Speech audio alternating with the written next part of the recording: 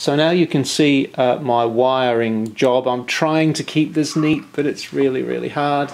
There's the nano. It's all now wired in, and there's plenty of room for the piston to fit in between all of that equipment, and I'm pretty happy with all of that and how it's looking. That's connected up now, the hydro wire. I've also added a capacitor which sits between the signal and the negative for the bow servo. Now I'm going to wire up the pressure gauge. This also has a signal, a positive and a negative. That's the nano. And the wire to the signal goes into the nano. The negative obviously goes to the common ground. And from the signal there is a 47 picofarad capacitor. It's actually picofarad, as you will see in a minute. The positive goes to the positive power, and in between the positive and the negative is a 1 microfarad and a 0.01 microfarad, and I've got them all here wired in together and they're all completely fine. I'm going to use some hot glue to hold them in place, but that's all now nicely done. And that is now also connected to the pressure gauge. Now you can see I've got the servos running. That's the rudder, and you can see that the bow hydro is also now wired in and working. And that's all working pretty well. But now we have to line the servos up. Now when I pull that particular arm on the radio down, I want it to dive, which means that I want the stern hydroplane to actually go into this mode, because then the water will kick down, push the stern up, and the bow goes down. That's what I want. Which actually therefore means, let me just go over here, when I push this down you can see that it's turning anti-clockwise. Alright, so it means that dive is anti-clockwise. That's fine. Now I need to check the self-leveling device, because what that means is that when the bow, for example, goes up, I want this to go into dive mode, which is anti-clockwise. So let's see, that's anti-clockwise. Now if I lift this, it's going the wrong way. So I have to change it. And the thing that I've discovered here is that the only way to sort it out is to change the direction of the micro gyro unit and turn it around the other way. Now the bow is, when it goes when it dives, I want that also to go downwards, and it's also moving anti-clockwise. But also if the boat rises in the water, therefore I want it to go anti-clockwise into diving motion. So anti-clockwise is looking fine, and when I lift this it's also going anti-clockwise, so that's good. That's all lined up. So you can see I've lined those up one after the other.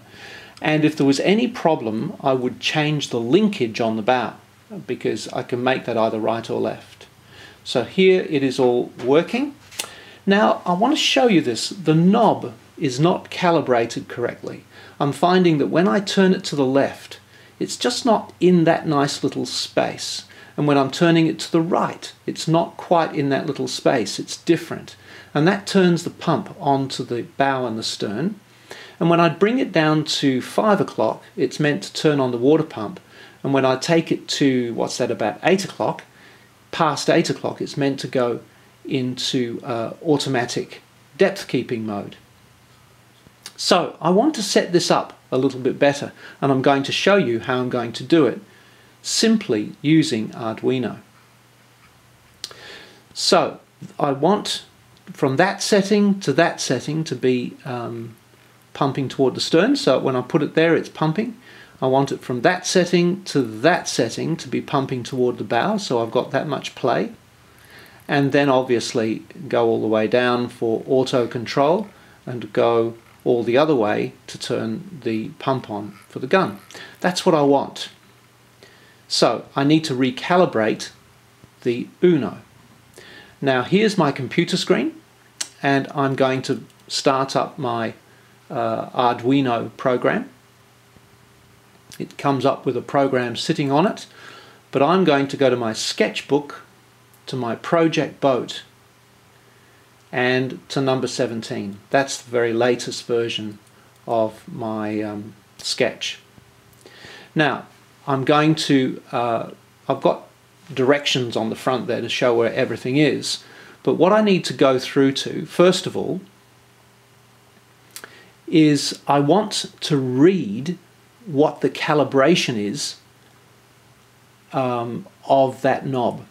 And so this is all, this serial print bit here is all about sending a message back the other way to the laptop. So I've made that live, saved it, and now I'm going to upload this sketch using the USB to the Nano. So that's it, and you can see the bar along the bottom showing that it's uploading to the Nano. There's a fair bit in the sketch, so it takes a little while.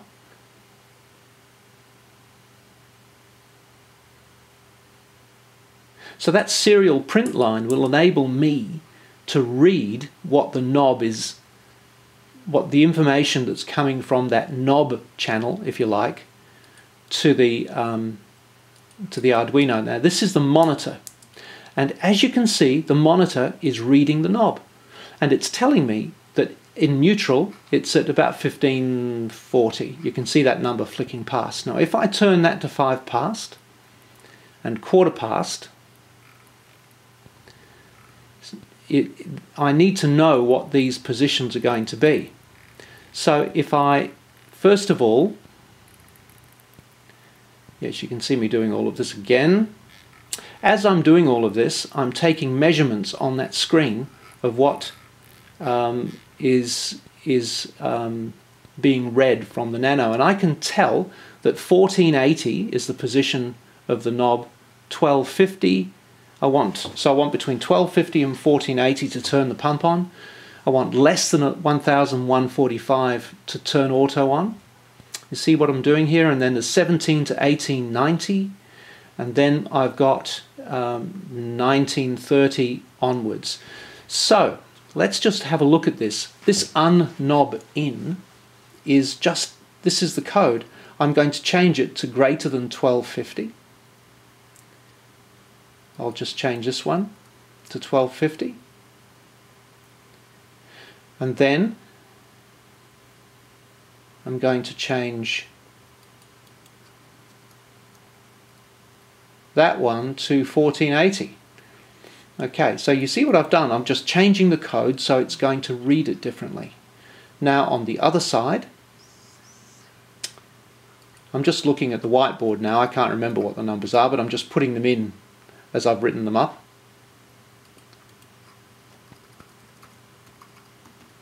Yep. And this is this would be the, is it the 9 o'clock or the 3 o'clock setting? Can't remember. But that's recalibrated that. I've uploaded the sketch, and now you find it clicks perfectly in that particular area. And it's as simple as that, to adapt your sketch, upload it to the Nano, and make changes to that software in there. It's just amazing. And I can do this, I can develop this sketch and make it do all sorts more things as I think about it and go along. But that's calibrated that knob beautifully.